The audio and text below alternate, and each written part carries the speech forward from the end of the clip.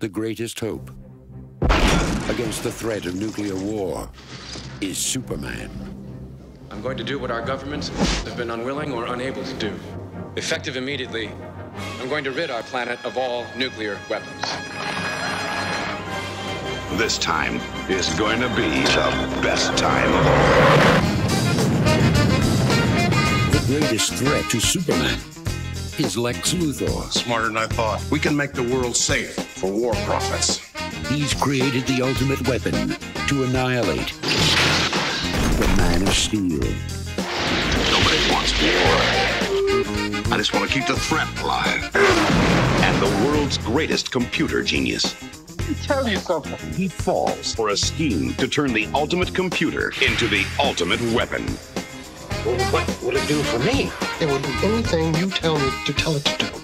A machine so powerful, Baby! It's Daddy! it can control the Earth. Now, getting down to business. Change the weather. The world is on the brink of destruction. Superman, can you hear me?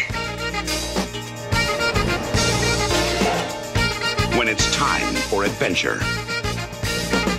It's time for Superman. Alexander Salkind presents Christopher Reeve.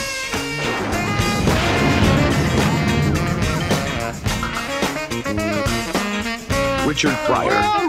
With his cape flapping in the... Gene Hackman. Revenge! Revenge! Now we're cooking, huh? Jackie Cooper. Mr. White, don't do anything rash. You think I'm gonna let you turn this grand old lady into one of your bimbos? Mr. White. Mariel Hemingway. Oh, sure. Daddy, Here, stop it. stop it. John Pryor. Oh, no.